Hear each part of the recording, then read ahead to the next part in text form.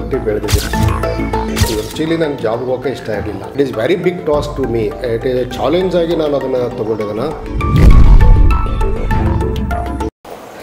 ನಮಸ್ಕಾರ, ನಾನು ರಹಮತ್ ಕಂಚ್ಗಾರ್. ಇವತ್ತು ವಿಶೇಷ ಒಂದು ಇಂಟರ್ವ್ಯೂ ಹೊತ್ಕೊಂಡು ನಾನು ನಿಮ್ಮ ಬಳಿ ಬರ್ತಾ ಇದ್ದೇನೆ. ಇವತ್ತು ನಮ್ಮ ಜೊತೆಗೆ ರಿಟೈರ್ಡ್ ಪ್ರಿನ್ಸಿಪಲ್ ಜಡ್ಜ್ ಆಗಿರುವಂತಹ SB ವಸ್ತ್ರಮಠ ನಮ್ಮ ಜೊತೆಗಿದ್ದಾರೆ. ಡಿಜಿಟಲ್ ಮಾಧ್ಯಮದಲ್ಲಿ ಪ್ರಪ್ರಥಮ ಬಾರಿಗೆ ಒಂದು ಹೊಸ ರೀತಿಯ ಪ್ರಯೋಗವನ್ನು ಹೊತ್ಕೊಂಡು ನಿಮ್ಮ ಮುಂದೆ ಬಂದಿದ್ದೀನಿ. ಇದು ಇಂಟರ್ವ್ಯೂ ಜೊತೆಗೆ ಇಂಟರೋಗೇಷನ್ ಅಂತ ಕೂಡ ಕರಿಬಹುದು. ಕನ್ನಡ ಅದೇ ರೀತಿ ಇಂಗ್ಲೀಷ್ನಲ್ಲಿ ಎಟ್ ಎ ಟೈಮಲ್ಲಿ ಈ ಇಂಟರ್ವ್ಯೂಸ್ ನಡೆಯುತ್ತೆ.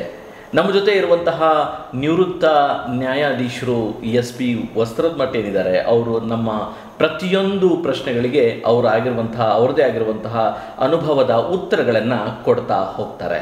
Retired principal district judge SB Vastramath sir, ಈಗ ನಮ್ಮ ಈ ವಿಶೇಷ ಕಾರ್ಯಕ್ರಮಕ್ಕೆ ವಿಭಿನ್ನವಾಗಿರುವಂಥ ಈ ಒಂದು ಕಾನ್ಸೆಪ್ಟ್ನ ಈ ಒಂದು ಕಾರ್ಯಕ್ರಮಕ್ಕೆ ತಮಗೆ ನಾನು ಸ್ವಾಗತವನ್ನು ಕೋರ್ತೇನೆ.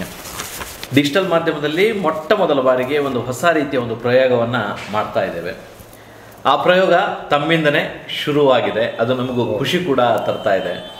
ಕನ್ನಡ ಅದೇ ರೀತಿ ಇಂಗ್ಲೀಷ್ನಲ್ಲಿ ಒಟ್ಟಿಗೆನೆ ಏನಂತಂದರೆ ತಮ್ಮ ಜೊತೆ ನಾವು ಮಾಡುವಂತಹ ಸಂವಾದ ಏನಿದೆ, ಇದು ಒಂದು ಹೊಸ ರೀತಿಯ ಒಂದು ಪ್ರಯೋಗ. ಡಿಜಿಟಲ್ ಮೀಡಿಯಾದಲ್ಲಿ ಇದು ಒಂದು ಡಿಜಿಟಲ್ ಮೀಡಿಯಾದಲ್ಲಿ ಒಂದು ಹೊಸ ರೀತಿಯ ಒಂದು ನಾಂದಿ ಹಾಡಬಹುದು ಅಂಥೇಳಿ ನಾನು ಅಂದ್ಕೊಂಡಿದ್ದೇನೆ.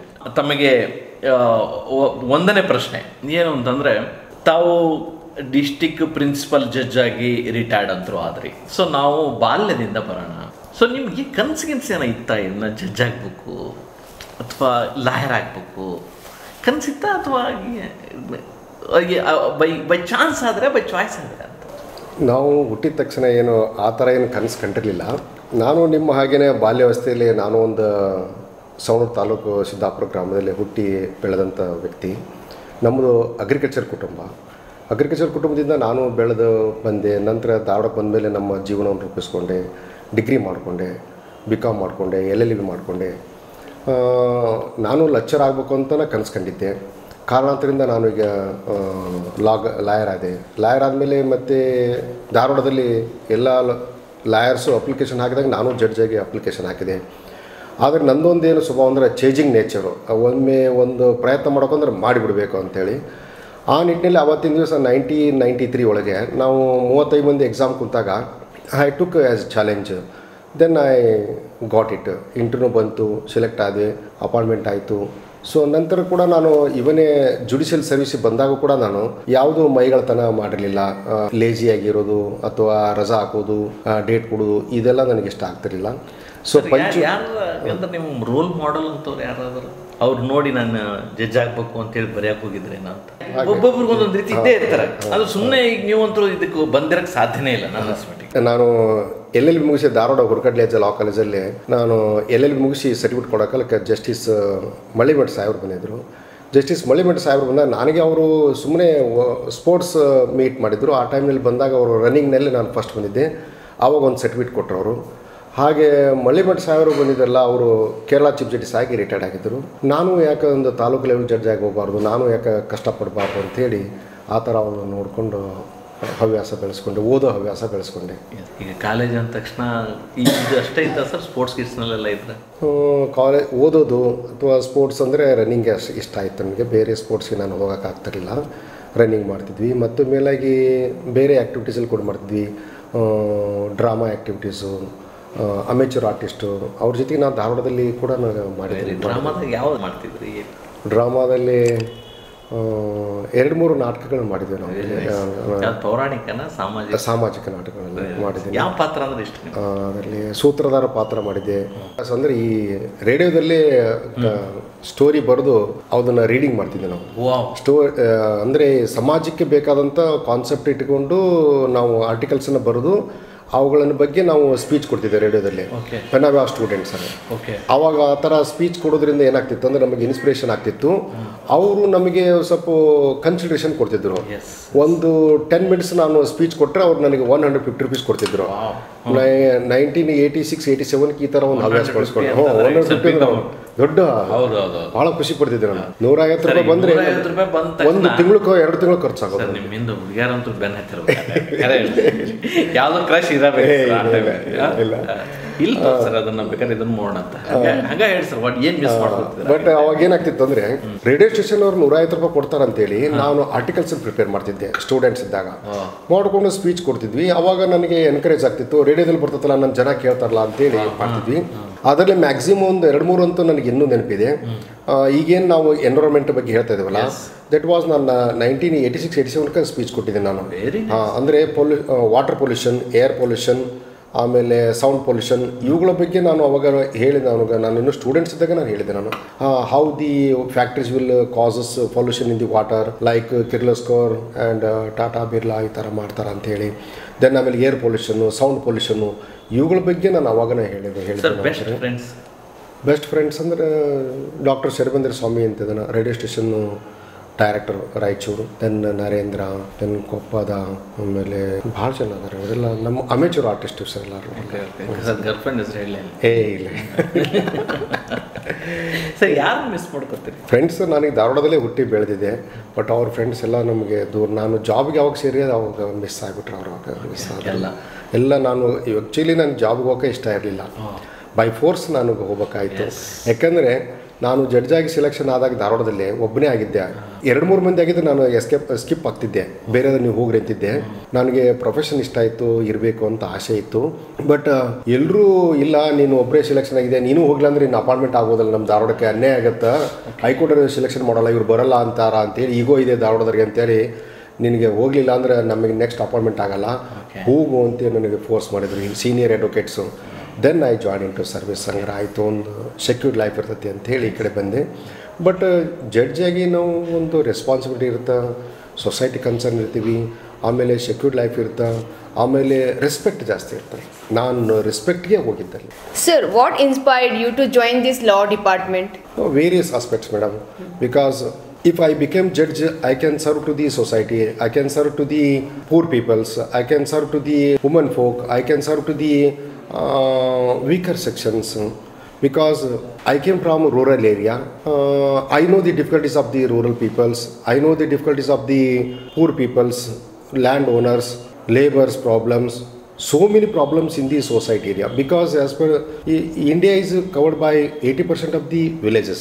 In villages, several factors like Mahatma Gandhi told that drinks and tobacco and poverty, illiteracy, these are the main factors and hurdles for development of nation. So because of all these things and to achieve the some goal and to serve to the society, I joined into service. Very nice. So sir, tell me about your family, sir, about your life, about your education, how you get inspiration to join this department. No, I was students, madam. I studied up to 7th standard in Siddhapura village primary, government primary school. Even there was no high school in my village, there was no PU college in my village. When I became law secretary in Vidhan Sauda government, I requested the government to sanction one high school. Then I got it one high school recently, and one PU college recently I got it through government of Karnataka. There was no such education facility in the rural area. Like me, several persons are also suffered by way of illiteracy. And then I studied in high school in Kudlamat High School at Sigli, Taluk Sirhatti. After completion of 10th standard, I shifted to Ranebindru and completed PUC 1 and 2 at Ranebindru Shiva College. Then I came to Dharwad. Myself completed BCom degree at Murthyunjay Commerce College, Dharwad, LLB at the Hurkadlaja Law College, Dharwad. After completion of degree, I got it. I have to serve to the society, I have to serve to the poor peoples, I have to serve to the needy peoples, because so many problems in the society, even because of lack of knowledge, because of illiteracy, our rural area peoples are suffering, madam. Lot of problems. Yes. Because of that reasons, I became an advocate. I served as an advocate. As per my thoughts, if a if I became a lawyer, I served a poor people, they will may pay 10,000, 5,000 something, or they may provide a cup of tea, which will taste, madam, than the tea in the some other persons who can enjoy the service. That satisfaction is satisfaction. there. Yes. If I got an order from the court of law, if it is provided to the poor peoples, definitely they will enjoy with orders, because they are unable to approach the court of law, they are unable to approach the higher courts, they are unable to survive in the society. Under those circumstances, if I provide an order by approaching the court of law, definitely they will enjoy.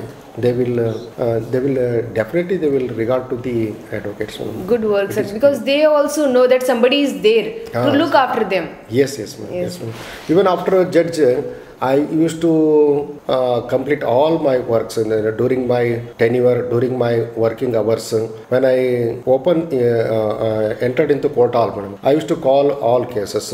Whenever the poor peoples came, I used to interact directly with the poor peoples. I will ask, even in the presence of the advocate also, I used to call the parties, tell me what is truth, what is difficulty, how you are came to court, what is your problem, what is the problem other side.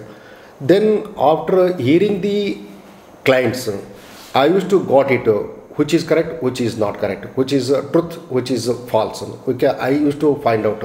So directly you will talk with the people. Some advocates used to assist, but sometimes advocates try to conceal some facts, because they, as per law, they have to tell the facts before the court of law as per their cases.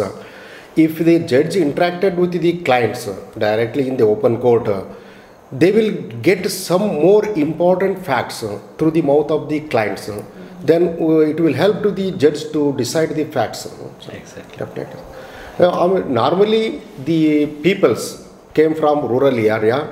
If the judge asked, they will not conceal the facts. Definitely, they will disclose the facts. Even in money transactions also, even in some properties also, agreement cases also, they will disclose the real facts. So this is the case. ನಿಮ್ಮ ಸೇವೆ first start ಆಗಿದೆ ಇಲ್ಲಿ? As a judge, sir. As a judge. As a judge, myself appointed in the year 1995, February 1995. I joined as a civil judge and JMC at Kolar. Okay.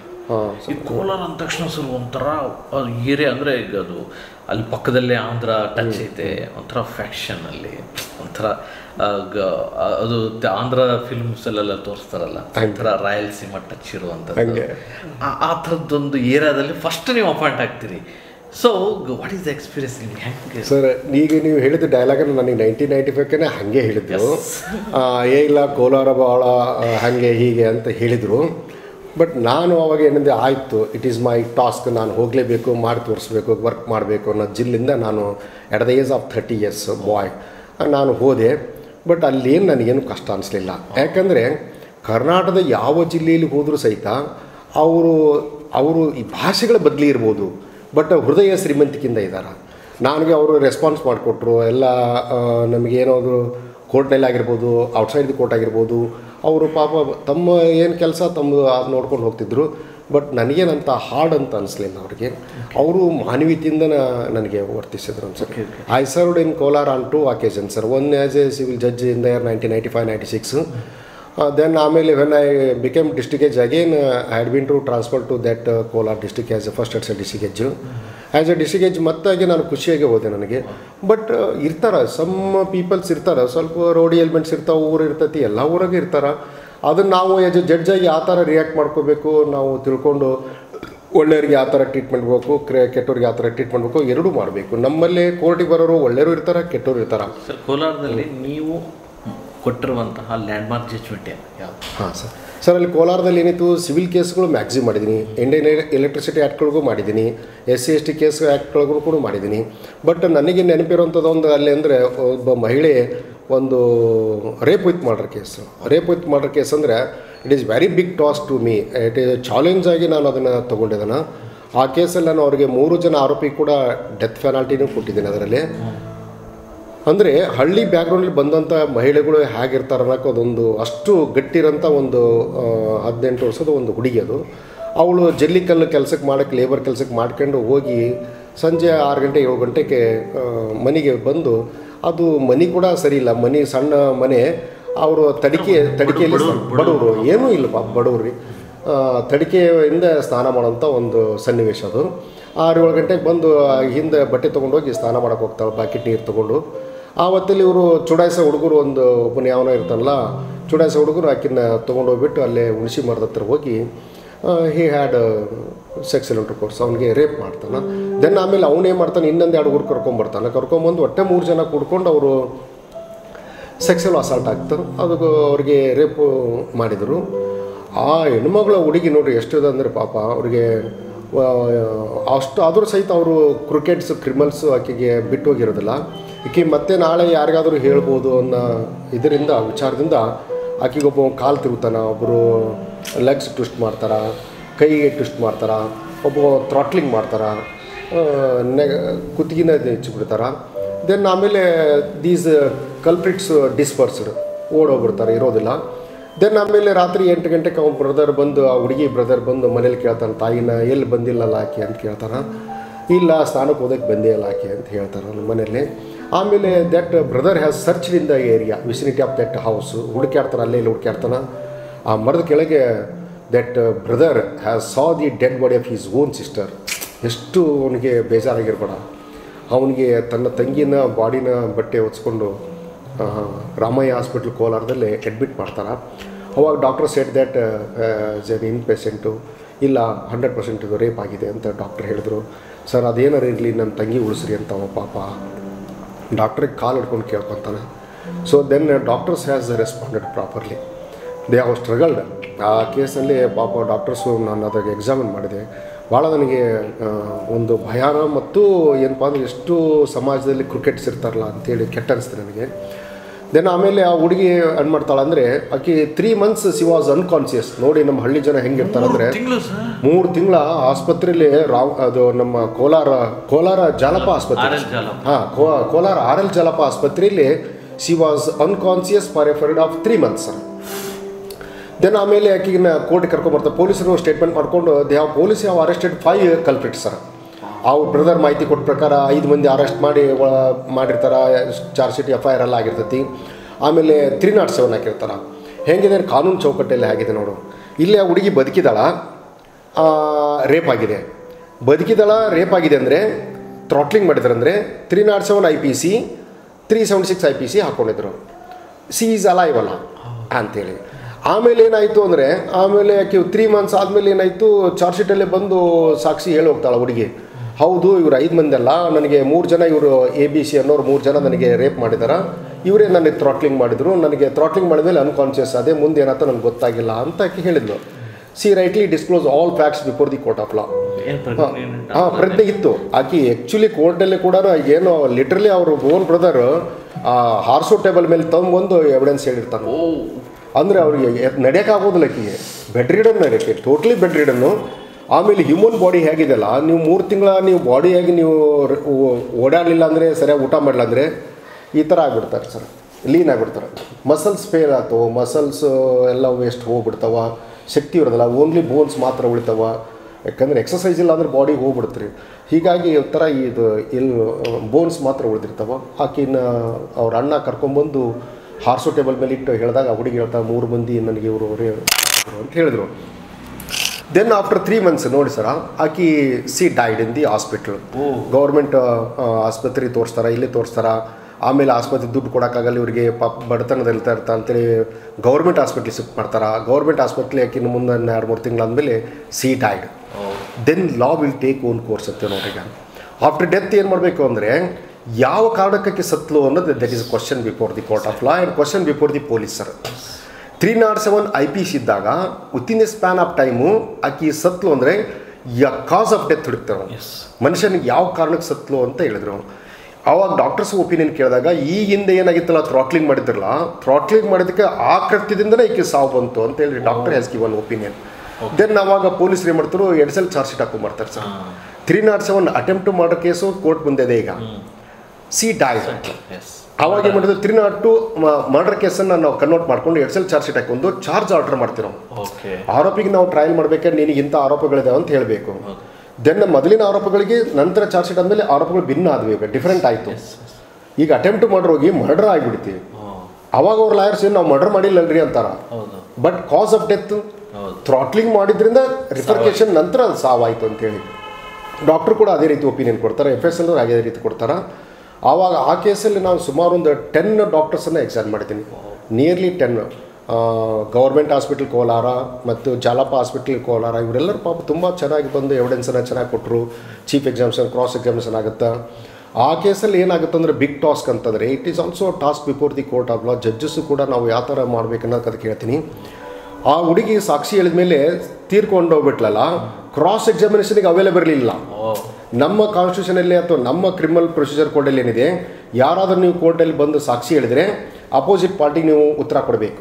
ಉತ್ತರ ಕೊಡಲಿಲ್ಲ ಅಂದರೆ ನೀವು one sided ಇದ್ದೀರಾ ಅಂತಾರೆ. One sided ನೀವು ಹೇಳಿದ್ದೀರಾ ನಂಬಾಡಿ ಅಂತ ಹೇಳ್ತಾರೆ. ಅನ್ಚಾಲೆಂಜ್ಡ್ evidence ಅಂತ ಕರಿತೀವಿ.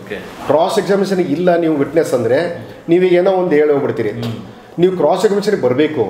ಬರಲಿಲ್ಲ ಅಂತಂದರೆ ನಿಮ್ಮ ಎವಿಡೆನ್ಸನ್ನು ಕೆನಾಟ್ ಬಿ ಲುಕ್ ಕೊಡಿ ಅಂತ ಹೇಳ್ತಾರೆ. ಒನ್ ಸೈಡೆಡ್ ಅಂತ ಹೇಳ್ತಾರೆ.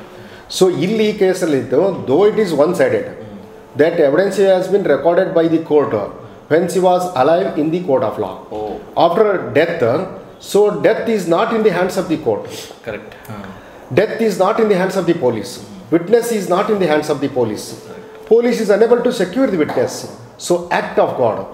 So adake when the opportunity has been given to the accused persons, that is the defense counsel, they have not availed, they have not cross-examined the witness. It is their fault. Correct. Because of their fault, witness was not challenged, witness was not cross-examined by the defense counsel. Then that evidence before the that evidence of that lady before the court of law should be considered as dying declaration. Should be considered as dying declaration. Okay. ಈಗ ಸಾಯೋರು ವ್ಯಕ್ತಿ ಯಾವಾಗಲೂ ಸುಳ್ಳು ಹೇಳಲ್ಲ. Bed ridden ಇದ್ದಾಗ ನನ್ನ ಹಿಂಗಾತರು ಯಾರು ಹೊಡೆದ್ರು ಅಂತ ಹೇಳ್ತಾನೆ. ಸೊ ಆಕಿ when C was bed ridden ಅಂದಾಗ ಕೋರ್ಟ್ ಮೇಲೆ ಹಾರ್ಸೋಟಿ ಮೇಲೆ ಮಲ್ಕೊಂಡು ಸುಳ್ಳು ಹೇಳೋಂಥ ಸನ್ನಿವೇಶ ಆಕೆ ಏನಿರಲಿಲ್ಲ. ಸೊ ನಾರ್ಮಲಿ ಸೆಕ್ಸ್ ಅಫೆನ್ಸ್ ಆಗಲಿ ಅಥವಾ ಡೈಯಿಂಗ್ ಡಿಕ್ಲರೇಷನ್ ಅಥವಾ ಕೊಡೋಂಥಲ್ಲಿ ಸಾಯುವಂಥ ಮನುಷ್ಯ ಇರ್ತಾನಲ್ಲ, ಸತ್ಯನ ಹೇಳ್ತಾನೆ, ಸುಳ್ಳು ಹೇಳಕ್ಕೆ ಹೋಗಲ್ಲ. ಮತ್ತೊಬ್ಬರನ್ನ ಯಾಕೆ ನಾವು ಸೇರಿಸ್ಬೇಕು ಅಂತ ಹೇಳ್ತಾರೆ. ಏಜ್ ಎಷ್ಟು ಸರ್? ಸೊ ಒಂದು 17-18 ವರ್ಷದ್ದು Young girl sir, Young girl. Then ಆಕಿ ಸತ್ತೋದ್ಲು. ಆಮೇಲೆ ಕೂಡ ನಾವು ಟ್ರಯಲ್ ಮಾಡಿ ಆರ್ಗ್ಯುಮೆಂಟ್ ಮಾಡಿ ಎಲ್ಲ ಆಯಿತು. ಸುಮಾರು ಒಂದು 20 ವಿಟ್ನೆಸ್ ಮಾಡ್ಕೊಂಡ್ವಿ. ದೆನ್ ಆಮೇಲೆ ಯಾವಾಗ ಆರ್ಗ್ಯುಮೆಂಟ್ ಕೇಳಿದಾಗ ಜಜ್ಮೆಂಟಿಗೆ ನಾನು ಕನ್ಕ್ಲೂಷನ್ ಬಂದೆ, it is A rape with murder case ಅಂತ ನಾನು ತೀರ್ಮಾನಕ್ಕೆ ಬಂದೆ. ಇದಕ್ಕೆ ನಾವು ಗ್ಯಾಂಗ್ ರೇಪ್ ಅಂತ ಕರಿತೀವಿ. ಒಬ್ಬರು ಅಫೆನ್ಸ್ ಮಾಡೋದಕ್ಕೂ 2-3 ಅಫೆನ್ಸ್ ಮಾಡೋದಕ್ಕೂ ಒಂದು ವ್ಯತ್ಯಾಸ ಇದೆ. ನಮ್ಮಲ್ಲಿ ಗ್ಯಾಂಗ್ ರೇಪ್ ಇದ್ದರೆ ಪನಿಷ್ಮೆಂಟೇ ಜಾಸ್ತಿ, ಅದಕ್ಕೆ ಹೈಯರ್ ಡಿಗ್ರಿ ಇರ್ತದೆ, ಅದಕ್ಕೆ ಪ್ರೂಫ್ ಆಫ್ ಡಿಗ್ರಿನೂ ಜಾಸ್ತಿ ಮತ್ತು ಪನಿಷ್ಮೆಂಟು ಕೂಡ ಜಾಸ್ತಿ ಇರುತ್ತೆ. ಆವಾಗ ಅವ್ರಿಗೆ ಹೇಳಿದೆ ನಾನು, ಯಾರಾದರೂ ಇದ್ದರೆ ಹೇಳಿ, ಬೇಕಾದ್ರೆ ಕಾಲು ಯಾರು ತಿರುಗಿದ್ರಿ, ಥ್ರಾಟ್ಲಿಂಗ್ ಯಾರು ಮಾಡಿದ್ರಿ, ನೀವು ಹೇಳಿದರೆ ನಾನು ಐ ಕ್ಯಾನ್ ಡಿಸ್ಕ್ರಿಮಿನೇಟ್ ಮಾಡಲಿಕ್ಕೆ, ವ್ಯತ್ಯಾಸ ಮಾಡಲಿಕ್ಕೆ ಅನುಕೂಲ ಆಗುತ್ತಂದ್ವಿ. But they won't agri and they have not disclosed any facts, ಹೇಳಿಲ್ಲ ಅವರು. ಅವತ್ತಕ್ಕೆ ನಾವೇನು ಮಾಡಿದ್ವಿ, ಎಲ್ಲರಿಗೂ 3 ಮಂದಿಗೆ ಸೆಕ್ಷನ್ 34 IPC ಅಂತ ಕರಿತೀವಿ ನಾವು. ಒಬ್ಬನು ಅಪರಾಧ ಮಾಡಿದ್ರು ಅಷ್ಟೇ, 3 ಜನ ಮಾಡಿದ್ರು ಅಷ್ಟೇ ಅಪರಾಧ. ಅವಾಗ ನಾವು ಒಬ್ಬನಿಗೆ ಅಪರಾಧ ಮಾಡಿದ ಶಿಕ್ಷೆ ಕೊಟ್ಟರು, ಅಲ್ಲಿದ್ದಂಥವನಿಗೆ ಅವನು ಸೇಮ್ ಪನಿಷ್ಮೆಂಟ್ ಅನುಭವಿಸ್ಬೇಕು, ಇಲ್ಲ ಅವ್ನು ಡಿಸ್ಕ್ಲೋಸ್ ಮಾಡಬೇಕು. ಅಕಂಪ್ಲಿಷ್ ಅಂತ ಕರಿತೀವಿ ನಾವು. 3 ಸೇಮ್ ಕೊಟ್ಟರು. ಹೌದು, 3 ಮಂದಿ ಕೂಡ ನಾವು ಡೆತ್ ಪೆನಾಲ್ಟಿ ರೇಪ್ ವಿತ್ ಮಾಡಿರೋದ್ರಿಂದ ಡೆತ್ ಪೆನಾಲ್ಟಿ ಕೊಟ್ಟಿದ್ದೀನಿ ಕೋಲಾರದಲ್ಲಿ. ನಿಮ್ಮ ಸೇವಾವಧಿಯಲ್ಲಿ ಅದು ಫಸ್ಟ್ ಆ್ಯಂಡ್ ಲಾಸ್ಟ್? ಇಲ್ಲ, ಅದಾದಮೇಲೆ ಡೆತ್ ಅಲ್ಲೇ ಆ ಕೇಸ್ ಆಯಿತು. ಇನ್ನೂ ಅಂಥ ಬೇರೆ ಬೇರೆ ಕೇಸ್ಗಳಲ್ಲಿ ಕೂಡ ಆಗಿದೆ. ಇಲ್ಲ, ಡೆತ್ ಇಲ್ಲ, ಲೈಫ್ ಇಂಪ್ರಿಸ್ಮೆಂಟ್ ಭಾಳ ಕೊಟ್ಟಿದ್ದೀನಿ. ಲೈಫ್ ಇಂಪ್ರಿಸ್ಮೆಂಟನ್ನು ನಾವು ಚಿಕ್ಕಮಗಳೂರಲ್ಲಿ ಕೊಟ್ಟಿದ್ದೀನಿ, ಚಿತ್ರದುರ್ಗ ಕೊಟ್ಟಿದ್ದೀನಿ. ಪೆನಾಲ್ಟಿ ಕೊಡಬೇಕಾದ್ರೆ ರೇರೆಸ್ಟ್ ಆಫ್ ರೇರ್ ಕೇಸ್ ಅಂತ ಕರಿತೀನಿ. ರೇರೆಸ್ಟ್ ಆಫ್ ರೇರ್ ಕೇಸ್ ಅಂದರೆ ನಿಮ್ಮ ಅವತ್ತಿನ ನಿಮ್ಮ ಇದು ಹೆಂಗೆ ಮೈಂಡ್ ಸೆಟ್ ಹೆಂಗೆ? ನನಗೆ ಯಾಕೆ ರೇರೆಸ್ಟ್ ಆಫ್ ರೇರ್ ಕೇಸು ಅಂತ ಅದಕ್ಕೆ ಕರೆದೆ ಡೆತ್ ಪೆನಾಲ್ಟಿ ಅಂದರೆ, ನೋಡಿ ಈಗ ಬೇರೆ ಯಾವ ಸೆಕ್ಸ್ ಅಫೆನ್ಸ್ಗಳಾಗಲಿ ಅಥವಾ ಮನಿ ಟ್ರಾನ್ಸಾಕ್ಷನ್ ಆಗಿರ್ಬೋದು, ಪ್ರಾಪರ್ಟಿ ಆಗಿರ್ಬೋದು, ಅವನು ಗ್ರೀಡಿ ಇರ್ಬೋದು ಅಥವಾ ಅಂತಲ್ಲಿ ಏನು ಮಾಡ್ತೀವಿ, ಅದಕ್ಕೆ ರೇರೆಸ್ಟ್ ಆಫ್ ರೇರ್ ಕೇಸ್ ಅಲ್ಲ. ಒಂದು ಹ್ಯೂಮನ್ ಬೀಯಿಂಗ್ ಮಾಡೋಂಥದ್ದನ್ನು ಅವನು ಮಾಡಿರ್ತಾನೆ, ಅದಕ್ಕೆ ನಾವು ರೇರೆಸ್ಟ್ ಆಫ್ ರೇರ್ ಕೇಸ್ ಅನ್ನಲ್ಲ. ಮರ್ಡರ್ ಮಾಡೋದು, if A person kill A person ಅಂದರೆ ಅವ್ರಿಗೆ ಏನಾಗ್ತೈತಿ, ಒಬ್ಬ ವ್ಯಕ್ತಿನ ಸಾಯಿಸಿರ್ತಾನೆ, ನಾವು ಬೇರೆ ವ್ಯಕ್ತಿನ ಸಾಯಿಸೋಕೆ ಹೋಗಲ್ಲ. ರೇರೆಸ್ಟ್ ಆಫ್ ರೇರ್ ಕೇಸ್ ಅನ್ನಲ್ಲ. ಯಾರೋ ಜಮೀನು ದ್ವೇಷ ಇರ್ತೈತಿ, ಸಡನ್ ಪ್ರೊವೊಕೇಶನು, ಗನ್ ಶಾಟು, ಹೊಡಿತಾನೆ, ಮಚ್ಚು ತೊಗೊಂಡು ಹೊಡಿತಾನೆ, ಅದು ರೇರೆಸ್ಟ್ ಆಫ್ ರೇರ್ ಕೇಸ್ ಅಲ್ಲ. ಎಲ್ಲರೂ ಮಾಡ್ದಂಗೆ ಮಾಡಿರ್ತಾನೆ. ರೇರೆಸ್ಟ್ ಆಫ್ ರೇರ್ ಕೇಸು ಅಂತ ಏನ್ಬೇಕಂದ್ರೆ ಅನ್ಹ್ಯೂಮನ್ ಥಿಂಗ್ಸ್ ಇರಬೇಕು, ಇಂಟೆನ್ಷನಲಿ ಮಾಡಿರ್ಬೇಕು. ಇಂಟೆನ್ಷನಲಿ ಒಂದ್ರಿ ಸಾಮಾನ್ಯ ಮನುಷ್ಯ ಮಾಡಲಾರ್ದನ್ನು ಮಾಡಿರ್ಬೇಕು, ಅದಕ್ಕೆ ರೇರೆಸ್ಟ್ ಆಫ್ ರೇರ್ ಕೇಸ್ ಅಂತ ಕೇಳ್ತೀವಿ. ಈಗ ಒಂದು ಏನಪ್ಪ ಅಂದ್ರೆ ಈಗ ಒಂದು ಬ್ಯಾಡ್ ಟಚ್, ಲೇಡೀಸ್ ತೊಗೊಂಡು ಬ್ಯಾಡ್ ಟಚ್ ಅದು ಗುಡ್ ಟಚ್ ಅಂತ ಇಟ್ಕೊಳ್ಳೋಣ, ಅದು ಹ್ಯೂಮನ್ ಬೀಯಿಂಗ್ಸ್. ಅದು ಅದಕ್ಕೆ ನಾವು ಅಂಥದ್ದು ಅಷ್ಟು ಅನ್ನಲ್ಲ. ಬಟ್ ಇದು ರೇಪ್ ವಿತ್ ಮರ್ಡರ್ ಅಂದರೆ ಅನ್ಹ್ಯೂಮನ್ ಥಿಂಗ್ಸ್ ಅಂತ. ರೇಪ್ ಮಾಡೋದು ಮನುಷ್ಯನ ಸ್ವಭಾವ, ಆದ್ರೆ ಥ್ರಾಟ್ಲಿಂಗ್ ಮಾಡಿದಲ್ಲ ಅನ್ಹ್ಯೂಮನ್ ಅಂತ. ಅದಕ್ಕೆ ಶಿಕ್ಷೆ ಕೊಡಬೇಕಾದ್ರೆ ಅದನ್ನು ಕೂಡ ರೇರೆಸ್ಟ್ ಆಫ್ ರೇರ್ ಕೇಸ್ ಅಂತ ಹೇಳ್ತೇವೆ ನಾವು ಅಲ್ಲಿಗೆ. ಅದಕ್ಕೆ ಅವಕ್ಕೆ ನಾವು ರೇರೆಸ್ಟ್ ಆಫ್ ರೇರ್ ಕೇಸ್ ಅಂತಲೇ ನಾವು ಕನ್ಸಿಡರ್ ಮಾಡಿ ನಾವು ಡೆತ್ ಪೆನಾಲ್ಟಿ ಕೊಡ್ತೀವಿ ಅಲ್ಲಿಗೆ. ಅಂದರೆ ಮನುಷ್ಯನ ಸಹಜ ಗುಣಕ್ಕಿಂತ ಭಿನ್ನವಾಗಿರಬೇಕು. ಮನುಷ್ಯನ ಸಹಜ ಏನು 15 ವರ್ಷ ಆಯಿತು, 15 ವರ್ಷ ಆಯಿತು ಜಜ್ಮೆಂಟ್ ಕೊಟ್ಟು. ಅದಾದಮೇಲೆ ಚಿಕ್ಕಮಗಳೂರಲ್ಲಿ ಮಾಡಿದ್ದೀನಿ. ಚಿಕ್ಕಮಗಳೂರು ಕೂಡ ಭಾಳ ಕ್ರಿಮಿನಲ್ ಕೇಸ್ಗಳು ಕೊಟ್ಟಿದ್ದೀನಿ ಅಲ್ಲಿ. ಚಿಕ್ಕಮಗಳೂರಲ್ಲಿ ಒಂದು ಫ್ಯಾಂಟಾಸ್ಟಿಕ್ ಚಿಕ್ಕಮಗಳೂರಲ್ಲಿ ನಾನು ಜಡ್ಜ್ ಆಗಿದ್ದಾಗ, ಅಂದರೆ ಜಡ್ಜಿಗೆ ಯಾವ ಥರ ಟಾಸ್ಕ್ ಬರ್ತಾವೆ ಅಂತ ಹೇಳಲಿಕ್ಕೆ ಅಂತ ಹೇಳ್ತೀನಿ. ಅಲ್ಲಿ ಬೇರೆ ಬೇರೆ ನಾನು ಅಫೆನ್ಸ್ಗಳಿಗೆ ಕೊಟ್ಟಿದ್ದೀನಿ. SC/ST, ಇವು electricity act, rape with murder case, attempt murder case ಎಲ್ಲ ಮಾಡಿದ್ದೀನಿ. ನಾನು ಅಲ್ಲಿ ಮಾಡಿರೋದು ಒಂದು ಕೇಸಲ್ಲಿ ಅಂದರೆ ಚಿಕ್ಕಮಗಳೂರಲ್ಲಿ ಮಾಗಡಿಕೇರಿ ಅಂತ ಒಂದು ಮರ್ಡರ್ ಕೇಸ್. ಮಾಗಡಿಕೇರಿ ಅಂತ ಒಂದು ತೀರ್ಥಕುಮಾರ್ ಒಂದು ಮರ್ಡರ್ ಆಗ್ತದೆ. ಅಲ್ಲಿ ಅವರವರ ದ್ವೇಷ ಇರ್ತೈತಿ ಫ್ಯಾಮಿಲಿದು. ಅವ್ನು ಮರ್ಡರ್ ಮಾಡಿದರು. ಇನ್ನೊಬ್ಬರಿಗೆ ಅಲ್ಲಿ ಏನು ಮಾಡ್ತಾರೆ, ಫಸ್ಟ್ಗೆ ಕೈ ಕಡ್ದು ಬಿಡ್ತಾರೆ ಒಬ್ಬನಿಗೆ.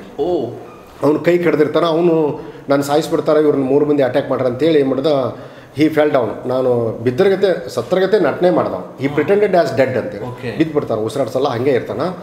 ಆವಾಗ ಇವ್ನು ಸತ್ತಾನ ಬಿಡಂತ ಬಿಟ್ಬಿಟ್ರು, ತುಳಿದ್ಬಿಟ್ಟು ಅವ್ನಿಗೆ ಇನ್ನೊಬ್ಬನು ಮಾಡಿದ್ರು, ಅವನು ಮರ್ಡರ್ ಮಾಡಿ ಹೋಗಿಬಿಟ್ರು, ಡಿಸ್ಪರ್ಸ್ ಆಗಿಬಿಟ್ರು.